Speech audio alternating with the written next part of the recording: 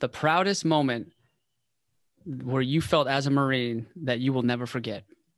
So I spent the rest of my Marine Corps career in the infantry on the ground side.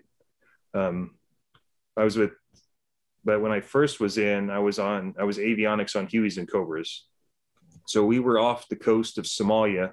We were doing the UN withdrawal of Somalia, and the Marines on the beach started taking fire, and we needed to launch a couple Cobras in air for air support because we were on a ship off the coast, and then we did some stuff inland as well. But we had the Marines needed air support. One of our primary aircraft, they had some avionics issues.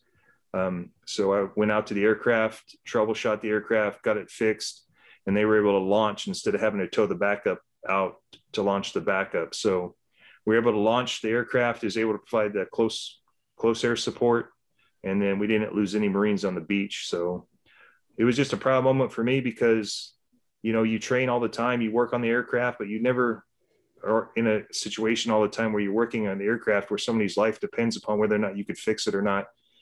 Besides the pilots, obviously, their life depends upon your ability to perform maintenance every day. But I'm talking about, that aircraft needs to be able to fire upon the enemy to protect those Marines. The pressure's on. So that was probably my proudest moment, especially as a young Marine, was going out there, fixing that aircraft so it can go out and do its job. Wow. So it's one of those moments where every second counts.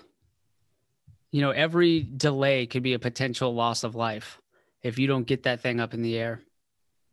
Yep. So, because if anybody's ever deployed on a ship, they understand that, you have your backups that are ready to go, but you still have to tow the backup to the launch spot.